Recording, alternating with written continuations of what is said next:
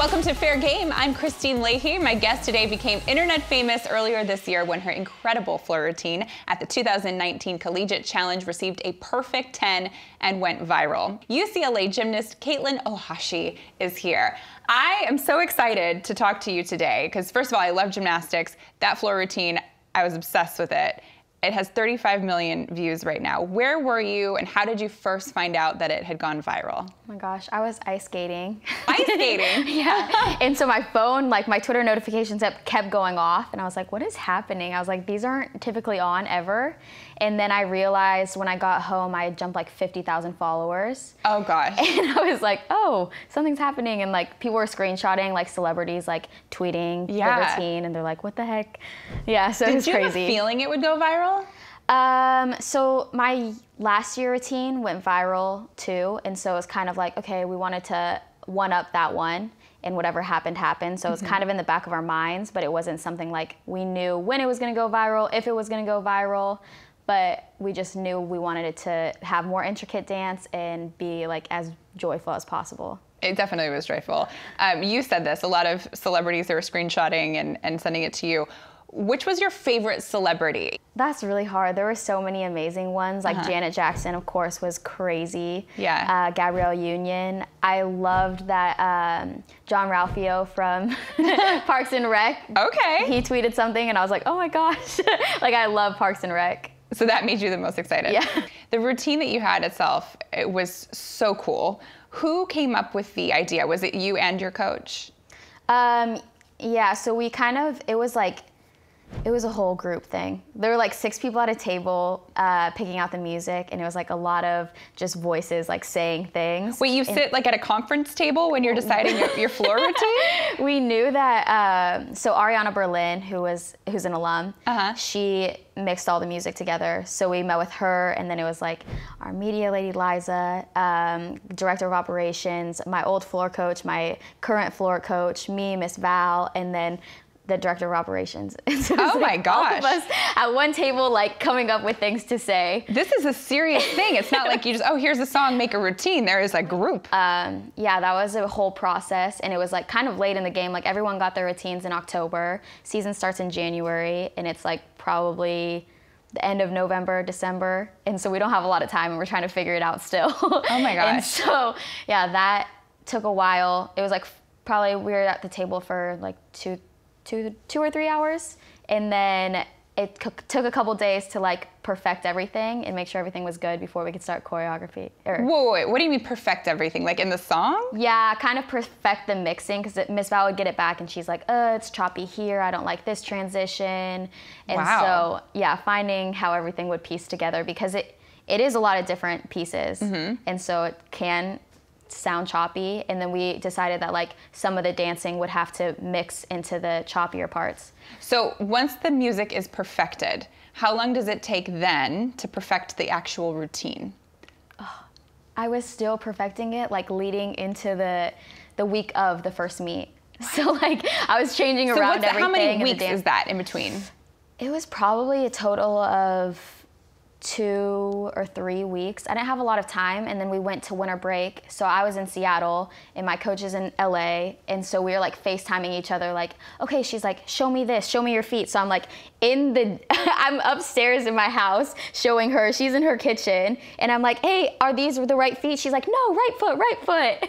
You were practicing your routine in your house in Seattle? Yeah. Oh gosh. And then I'd go into the gym and I'd like set up my phone and I'd record. I'd be like, okay, I'd sing my music and I'm like, I'm gonna do this. Does this look good? And like walk up and like stop it and send it. Once you started going with your routine, did you realize, okay, this is gonna be something really cool?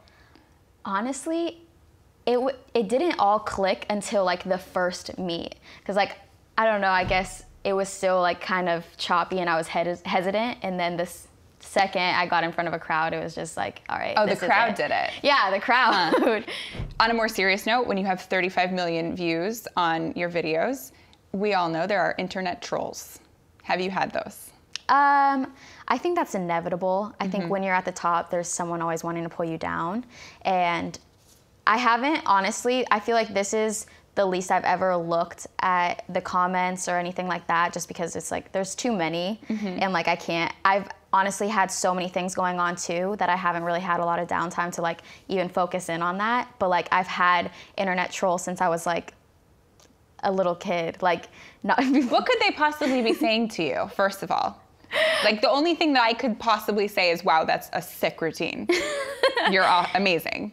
Well, a lot of people say that like the tumbling's not there, which like it's just people that don't understand gymnastics, and like college gymnastics are they looking is a different level. Yeah. And like obviously some body shaming ones. There's some just, I don't know, I guess. They body shame you? I've had body shamers since I was like probably 14. How do you deal with that? I would say it took a while to like kind of let it go. And I recently was told like everything's energy. So what we take in, we can allow to affect us or not. Mm-hmm. And like we kind of just have to brush it off, and kind of understanding that, and also realizing that like this is my skin, this is my body. I think that bodies are trends at the end of the day. Like they're constantly changing. There is no such thing as a perfect body.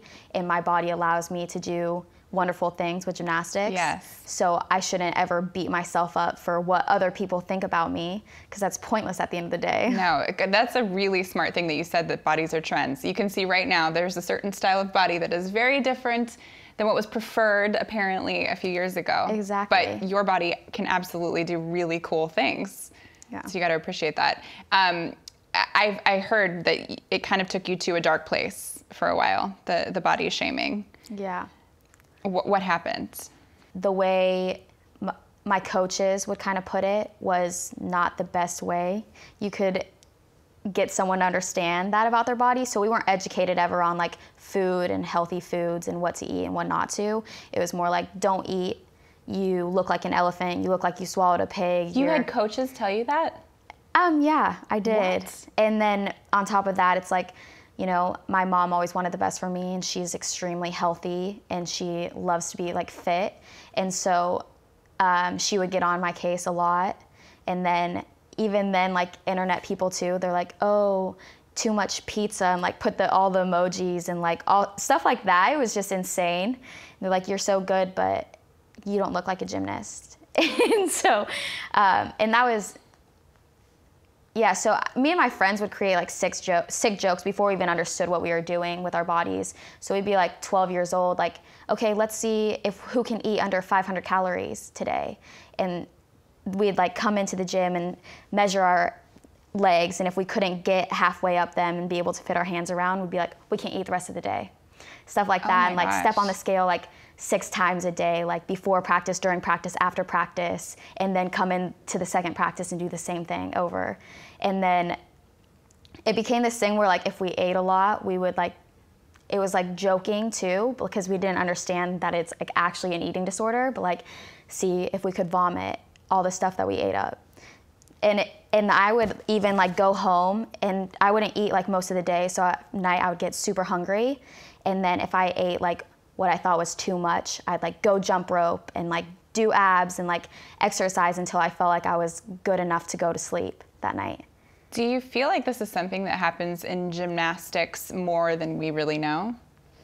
I think it happens more in life everywhere than we know, because people don't talk about it. So I would say it's not just an issue of athletes or gymnasts, but everywhere. Just dealing with like a body issue. Mm-hmm. How did you come out of that? I would say I wrote a decent amount. You wrote? Yeah. So I'd write about it, and then I'd also, I don't know, because I had probably problems up until a couple years ago. And like coming to college, I realized that I had to take control of my own body and my own feelings and my own like mind, and accept like everything that I had. And you're doing good now? Yeah, I'm doing great. I mean, to be able to do the things that you're doing out on the floor, you have to be so healthy. So good for you. Thank you.